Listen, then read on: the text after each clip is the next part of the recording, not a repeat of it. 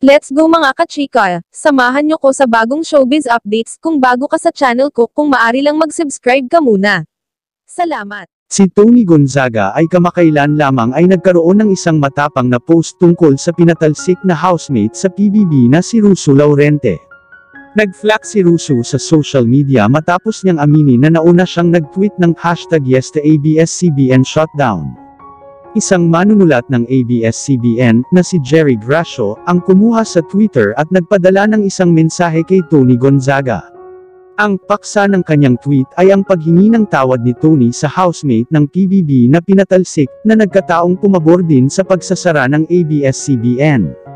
Binigyang diin ng tweet ni Gracio na libu-libo ang mga empleyado ng ABS-CBN na nawala ng trabaho.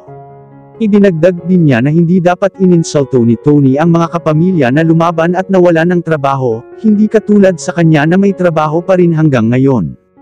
At ngayon ang FDA ay naglabas ng isang payo laban sa POUF Everyday Bloom Cologne Spray.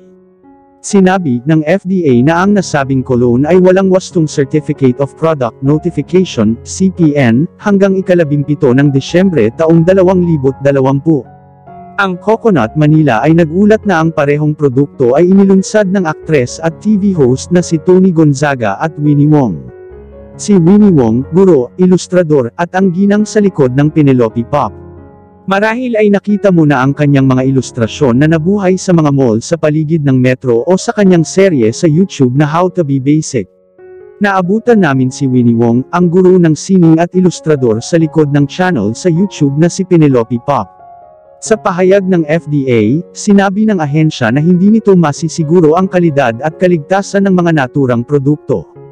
Dagdag nito na ang ganoong ay maaaring magdulot ng peligro sa kalusugan sa mga mamimili, kung kaya't pinayuhan nito laban sa pagbili ng nasabing cologne. Sinabi ng FDA na may partikular na pagkatao.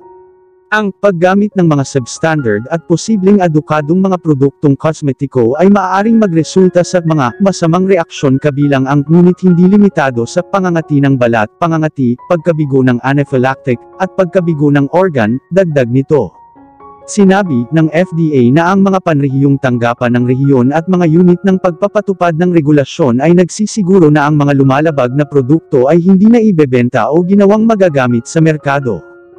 POUF ay isang linya ng produkto na pagmamay-ari at ibinebenta ng TGWW Everyday Lifestyle Studio, isang firm na ang pangalan ay nagmula sa mga inisyal ng mga may-ari nito na sina Gonzaga at Wong. Ang nasabing firm, na ang opisina ay nakabase sa Makati City, ay nakarehistro bilang isang kumpanya na dapat ay magbebenta lamang ng mga bag, notebooks, at toiletries, sinabi ng FDA.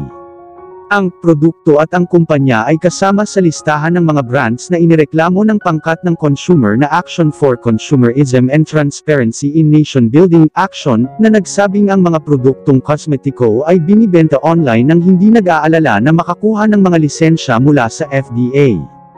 Sinabi ng Franda na sinuri nito ang isang online shopping site at nalaman na POUF ipinagbibili pa rin sa platform nito. Si Wong ay tumangging magbigay ng puna tungkol sa bagay na ito, na sinasabing pinayuhan sila ng kanilang legal na payo na ang mga isyu ay tinutugunan na sa tamang forum. Hanggat nais kong ibigay ang buong detalye tungkol sa bagay na ito, pinayuhan kami ng aming legal na payo na ang mga isyu ay tinutugunan na sa tamang forum, sinabi ni Wong sa Inquirer.net sa isang email. Maraming sensationalized at gawa-gawang impormasyon na lumalabas laban sa amin, hindi namin nais na makisali sa maling impormasyon, she added. Si Toni Gonzaga ay isang mang-aawit na Pilipino, host sa telebisyon, at actress. Sinimulan niya ang kanyang karera sa GMA Network at pagkatapos ay lumipat sa ABS-CBN noong 2005. Nag-host siya ng entertainment talk show ang The Buzz, at ang reality show na Pinoy Big Brother at The Voice of the Philippines. Isa rin siyang co-host at performer sa musical variety show na ASAP. Si Toni Gonzaga ay kapatid ng actress-vlogger na si Alex Gonzaga, at si Toni ay asawa ni Derek Paul Soriano. Mayroon silang anak na lalaki.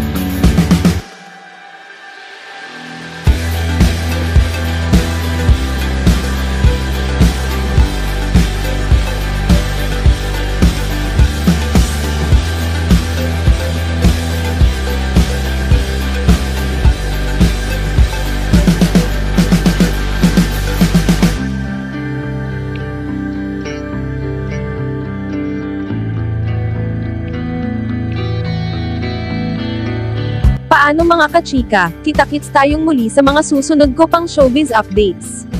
Please like, share and subscribe, pakihit na rin ang notification bell para ma-notify ka sa mga susunod ko pang upload. Again, maraming salamat.